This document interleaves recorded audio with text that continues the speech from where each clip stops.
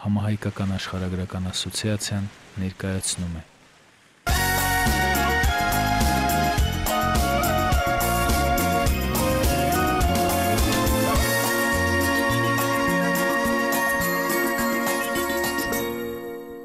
Ծրագիրն իրականացվել է Հայաստանի Հանրապետության Սփյուռքի նախարարության աջակցությամբ։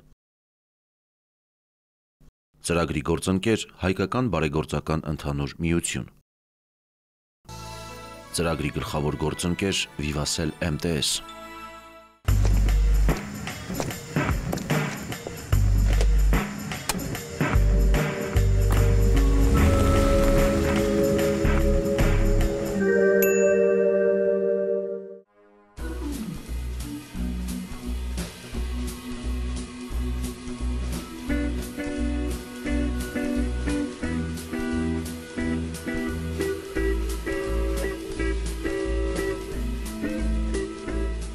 Հայրական կողմից արմատները Արցախից են, մեծ պապաս Գանձակից, իսկ տատիկս Շուշից։ Ընտանիքիս պատմություն մի օր կուզենամ իմ մեծ հոր պապուս ու տատուս կյանքը ֆիլմանել։ Ինքը շատ մեծ տրաժիկ է։ Մեծ տատս հավատացել է խորհրդային կարգերին, սակայն մեծ պապս արմատապես հայկական ազգային շարժումի հետ դրանով հանդերձ որ արդեն խորհրդային կարգերը արմատավորվել էին, ստալինյան օրերը կար, բայց իր համոզումները դեռ մնացել էր ազգային արժեքների եւ համոզումների վրա։ Ու դե շատ դժվար կյանք է, լավ ապահոված ընտանիք միանգամից մեկ գիշերում աքսորվում են Իրան ու ոչինչ չունեն ու պետք է հիմա զերոյից սկսեմ մի շրջանում, որը այդքան էլ ծանոթ չէ։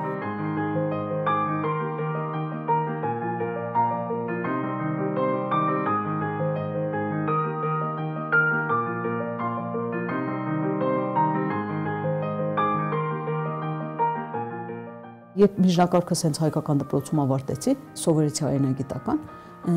դե ունեի կինոյի նկատմամբ շատ լուրջ հետաքրքրություն, իմ հոբիս էր ֆիլմ նայելը, կինո քննադատությունը եւ այլ քննարկում։ Ու մի օր որոշեցի, որ ուզում եմ կինո սովորեմ ու աշխատանքից եկամ տուն, գնացի համալսարան դիմում ներկայացրի, աշխատատեղիցս հրաժարվեցի, դե պապայիս լուր էին տվել, երբ ես եկա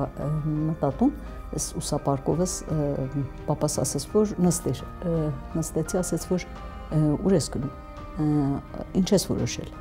որոշել եմ կինո սովորեմ։ Ընդունվեցի համալսարան, Իրանի կինո և թատրոն համալսարանը, ավարտեցի կինո ռեժիսորական մասնագիտություն։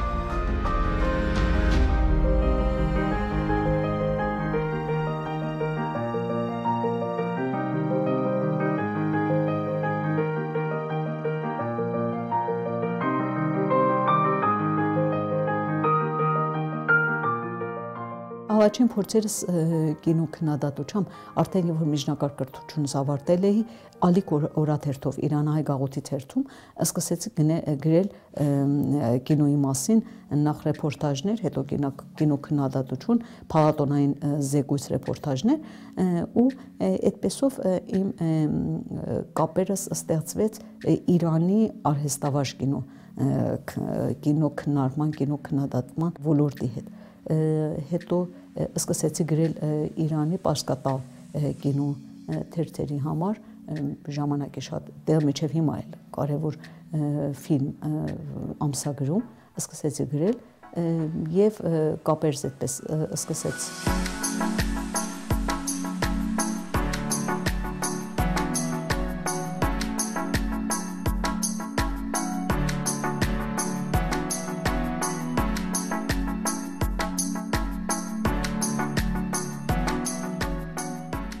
Տաղվարիշում ես ուղղակի չեմ աշխատել, դե այդ ժամանակ արդեն Հայաստանի խորհրդային կարգեր փլուզեր էր, դե քանի որ ունեի հայկական կյանք, հայկական կապեր, Տաղվարիշ ֆիլմը մտածում էի, որ պարոն Թախիմզադեն և պարոն Նաջաֆին պրոդյուսերը և ռեժիսորը, որ գան դա նկարեն Հայաստանում։ Ինձ խնդրեցին կինո դաշտի աշխատակիցները և տնօրինությունը, որ օգնեմ այդ միջնորդության։ Եվ ես օգնեցի դրանց կապեցի Հայաստանի դեսպանությանը, ես իրենց օժանդակել եմ, որ իրենց կապը դյուրին դառնա, նախապատրաստական գործերը միացումը, եւ այդ խումբը գա Հայաստան եւ հաստատվի ու նկարի այդ գործերով եմ ես այլ։ Իրականում ես առաջի անգամ ուղղակի աշխատել եմ զինաթափում ֆիլմով, պարոն Ալիրեզա Դավուդնեժադի ֆիլմով։ Իմ համար զինաթափում մեծ դպրոց էր։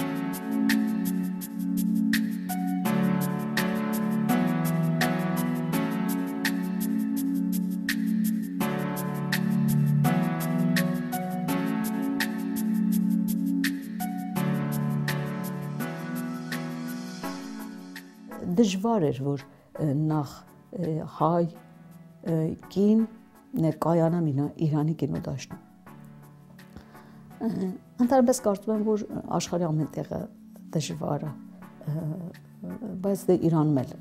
դա հեշտ չէր։ Իհարկե սիրում էին, քանի որ հայ եմ, իրանցու մենտալիտետի մեջ հայը սիրելի է, հարգելի է, դա այդ ավանդույթը գոյություն ունի, բայց դժվար էր, որ կայանամ Իրանի կինոդաշտում։ Ու քանի որ ես երկրորդ ռեժիսոր function-ը, manager program-ը, function-ը իմ համար անցնողական շրջան էր, դա մեկ դպրոց էր, որ ես կարողանամ նկարեմ գեղարվեստական ֆիլմ, ռեժիսոր եմ ես մասնագիտական կրթությամբ եւ ցանկությամբ, ընդհանրապես այդ նպատակով եմ սկսել աշխատել, որը ոնց մյուս պրոյեկտներում եւ սկուտակեմ փորձ, որովհետեւ կինոն թանկ հաճույք է, չի լինի փորձ անել եւ տեսնել կստացվի թե չի ստացվի։ Հետեւաբար որոշեցի ուրիշների փորձի մեջ գտնեմ իմ ճիշտը։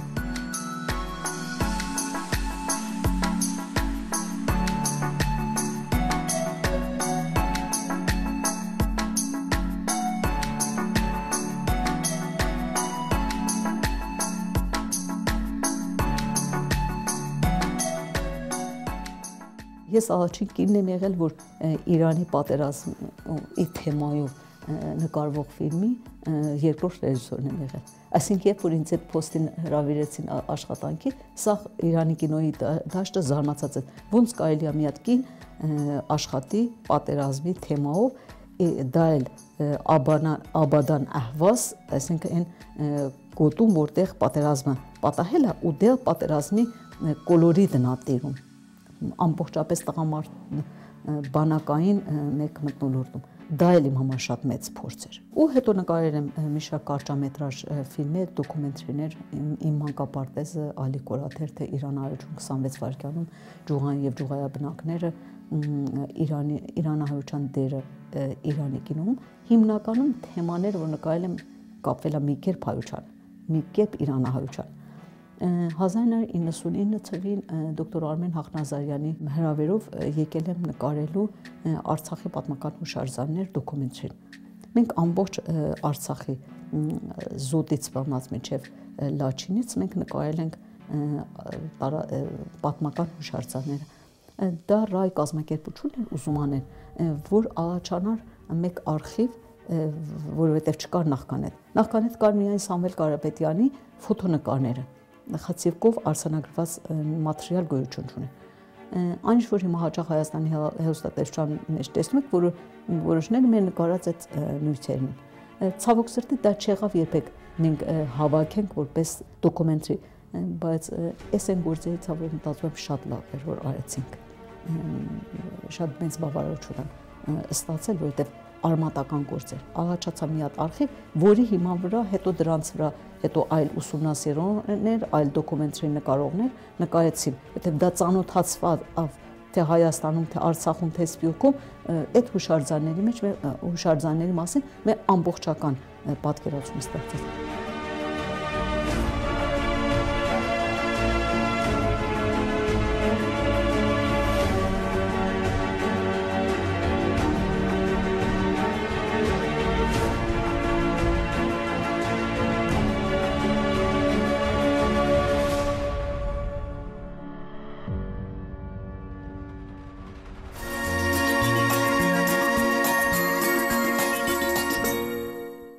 Ծրագիրն իրականացվել է Հայաստանի Հանրապետության Սփյուռքի նախարարության աջակցությամբ։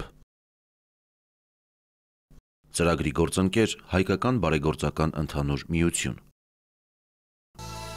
Ծրագրի գլխավոր գործընկեր Vivassel MTS։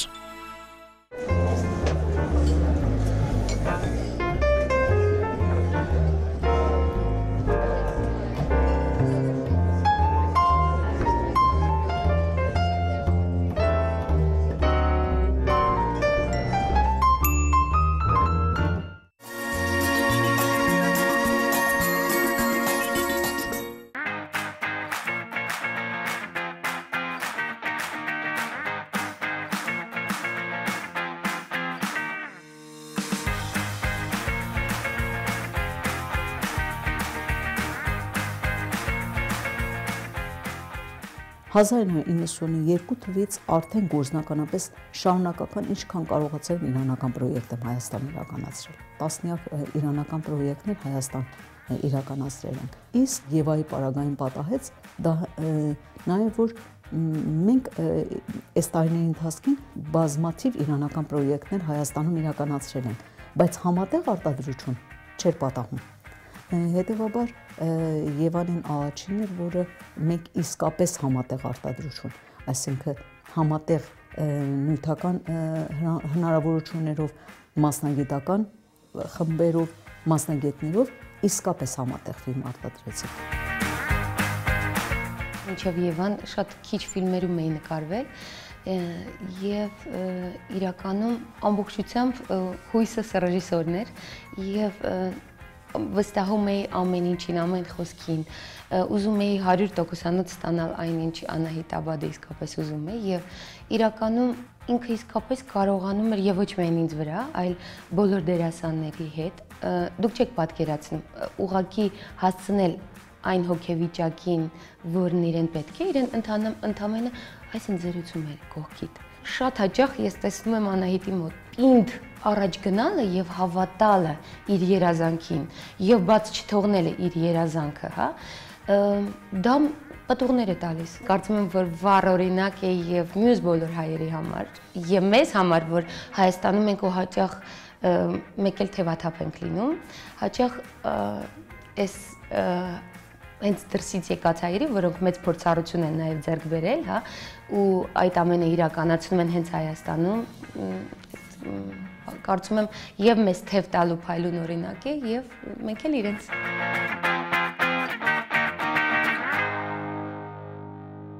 Այն կերպարը, որ առաջարկվեց, ինձ հետաքրքրեց, այսինքն դա ես ավելի շատ ականատես եմ եղել այդ մարդկանց հոգեվիճակին, ձգտումներին, ապրումներին, ցանկություններին, այն միջավայրը ինձ մի քիչ ավելի մոտ է եղել պատերազմական շրջանը եւ հետո, որին ես ականատես եմ եղել երիտասարդ տարիներին։ Եվ սա իսկապես ցանկությունը կար, որ բարձրաձայնելու այդ խնդիրը։ Կերպարս Ռուբենը, որը պատերազմ է անցել եւ հիմա կպած իր հողին, փորձում է աշխատանքով իր ընտանիքի հոգսը հոգալ։ Եվ դա ոչ միայն իր ընտանիքի, այլև իր հարազատների, մտերիմների, ովքեր շրջապատել, այսինքն կպած իր հողին։ Այն ինչի համար պայքարել է լքի այդ հողը։ Եվ նույն ոգով դաստիարակում է նաև երեխաներին։ Հեշտ չի բաժանվել այն ամեն ինչից, ինչի դու մի ամբողջ կյանք ես նվիրել։ Եվ պայքարը ոչ միայն զենք բռնելը, պայքարը նաև հողը մշակելն է, տուն կառուցելն է, շենացնելն է այդ հողը։ Այդ տիպաժն եմ փորձել մարմնավորել։ Էլենուն Եվանը, այն խենթ Եվան, որ առանց աչքը թարթելու համալսարանից ուղիղ հայտնվեց ռազմաճակատի հիվանդանոց։ Բայց հիմա առաջին գծումն Արենը։ Ուսուցիչ, Երևանում եք դասավանդում։ Իսկ եթե ավելի կոնկրետ հարցնենք, ինչա թաքցնում։ Քեզ են ագախնի կոնիս։ Լոխն ասում։ Ես հնարավոր ամեն ինչ արեցի։ Կասկածում չու։ Մեղավոր։ Եվ այդ ձերբակալման հրամանն եմ ստացել։ Ամենամեծ առավելությունը ֆիլմի գեղարվեստականությունն է, որպես այդպիսին, որովհետև Անահիտ Աբադը պարզապես կինոյի վարպետ է։ Նաև կարևորագույն հանգամանքը այստեղ պատմականությունն է ֆիլմի, այսինքն մեր նորագույն պատմությանը հպված մի իրավիճակ, որը շատ հատկանշական է։ Այսինքն այդտեղ դուք տեսնում եք իրական գյուղը, այդտեղ տեսնում եք իրական մարդկանց, այդտեղ տեսնում եք իրական հարաբերությունների տեսակը եւ ամենակարևորը ինձ համար ֆիլմի մեջ դուք տեսնում եք ինչպես է պատերազմը դաջվում մարդկանց ճակատագրերին։ Իմ գերխնդիրը սաունդթրեքը եւ երաժշտությունը գրելիս այդ բարձր նիշից կես քայլ հետ չընկնելն էր, որովհետեւ ես կարող եմ փչացնեի ամեն ինչ եւ մենք կես տարի աշխատեցինք Անահիտի հետ եւ սկզբնական տարբերակում դա պետք է լիներ ընդհանրապես 14 էպիզոդ երաժշտական աշխատանքի ընթացքում նա աճեց, դարձավ 24 երաժշտական էպիզոդ, ընդհանուր տևողությամբ 28 րոպե։ Դա գեղարվեստական ֆիլմի համար բավականի մեծ մասնաբաժին է երաժշտության համար, բայց սա լիակատար ստեղծագործական աշխատանք էր, որը միայն բավականություն էր բերում, ի տարբերություն մնացած իմ փորձերից կինոյի ոլորտում։ Տիկին Աբրամյան, դուք ձեր ամուսնու սպանության գործով հետախուզման մեջ եք։ Ինչ խաղի մեջ ես մեզ ներքաշել։ Այստեղ մնալու իմ բոլոր հնարավորությունները սպառվել են։ Ման ինչ շատ ավելի բարդական դու կարծում Թե դու ես բարդացնում։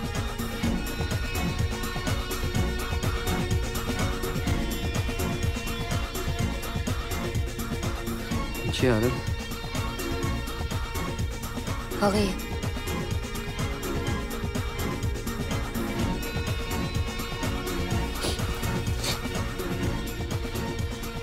Վաղուց այսպիսի անդորս ես զգացել։